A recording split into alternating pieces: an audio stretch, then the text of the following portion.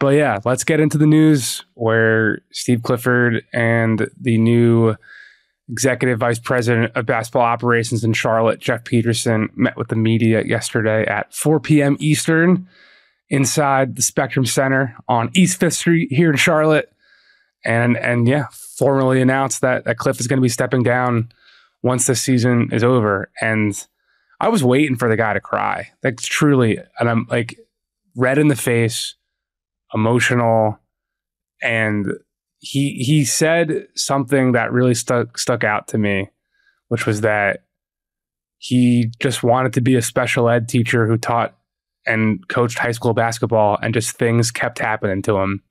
And part of what's this has been like in the works for a while. Like, there's been ongoing conversations between Cliff and Jeff Peterson and the new ownership group here, led by Rick Schnall and Gabe Plotkin, being that obviously this is a changeover time period. Mitch Kupchak exiting stage left, and it's just only natural to look at maybe getting a coach that fits more of the profile of the players, being that Cliff is 62 and this whole roster is 23 or younger, basically. And that being said, though, like, he's just someone who is purely a teacher of the game, loves to watch film, loves to just be in the gym, on the hardwood, in the lab. And you could just see the care factor that I think, look, the NBA and like rising up the ranks, and like whoever gets this job, whoever gets many a job, like the first chair, is in certain respects around the league a Game of Thrones type dynamic where you've got knives being thrown and throats being cut and all that type of stuff. And like Cliff really did and does embody the like purity and sanctity of like coaching is supposed to be, like leadership and mentorship and helping players grow.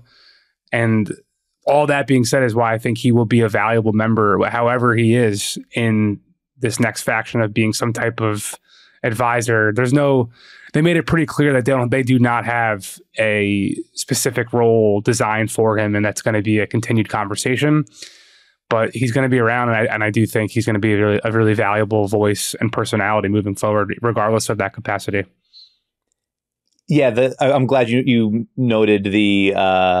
I just expected to be a special ed teacher, coach in high school. Like, that stuck out to me too. Just like the idea of, what's the John Lennon quote, right? Like, life is what happens while you're busy making other plans. And then like you look up and he spent 13 years as an assistant and like more than a decade as a head coach. You know, like, it's kind of wild the way that those things can evolve.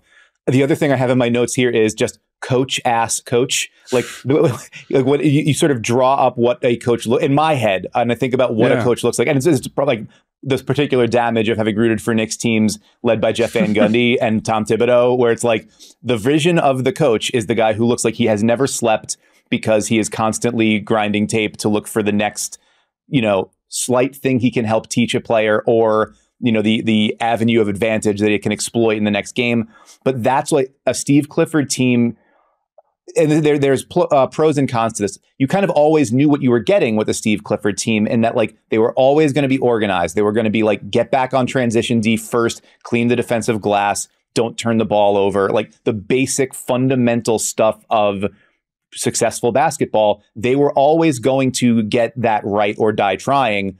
And that was why, like, really also ran franchises like the post Bobcats Hornets or the post Dwight Magic. He got those teams to the playoffs. Like, they didn't linger long once they were there because they were always out talented, but he got those teams to like the apex of what their ability could generate through the way he coached the game and the way he organized his team.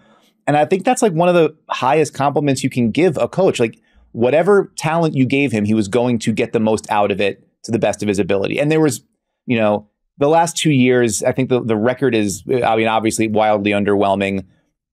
I believe it was 45 and 100 and 112, to this point in his 2 seasons back in Charlotte, but he never had a team. Like LaMelo Ball played 58 games the last 2 seasons.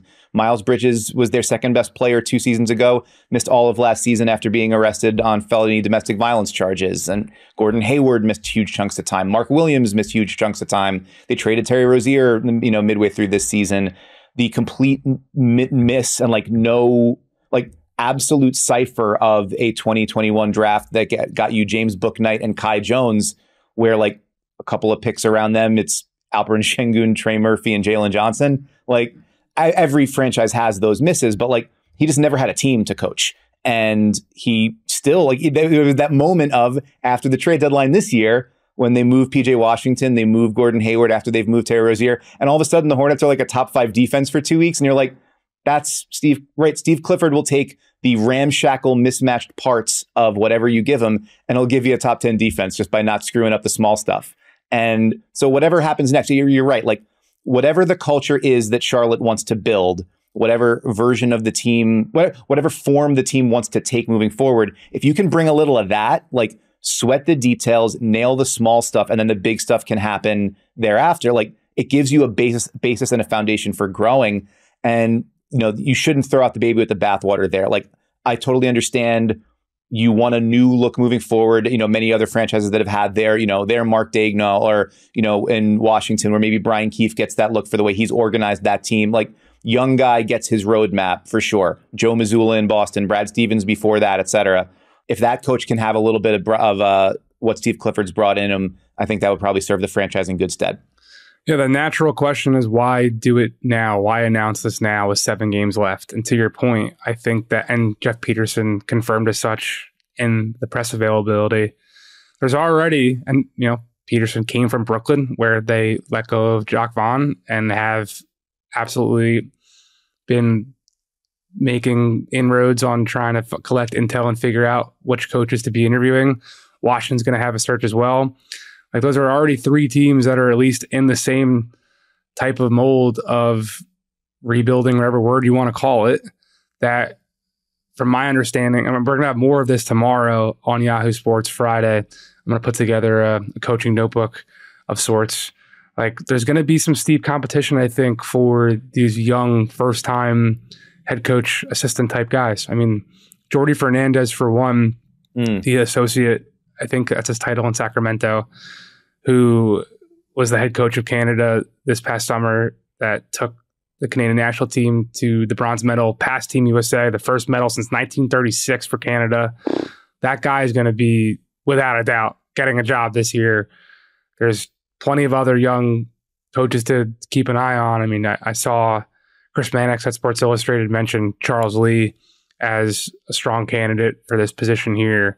And there's definite connections between him and Peterson and the ownership group from his time in Atlanta back when they were all involved in that organization. So there'll be names to watch, but I think just like the trade deadline, the coaching market functions kind of similarly in that certain teams are going to have certain wishes and they're going to overlap, and whichever thing happens first will impact the other, and it's a domino effect and what have you. So I think there will kind of be this interesting waves of the cycle too, where you're going to have these teams who are out of the playoffs already starting to try to make this happen. And then, as we've talked about time and again on the show, there are going to be postseason casualties.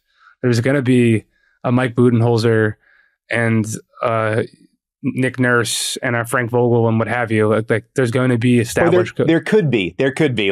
There's going to be. Without a doubt. Okay. Without a doubt. There's Reporter man throwing it down. I respect it.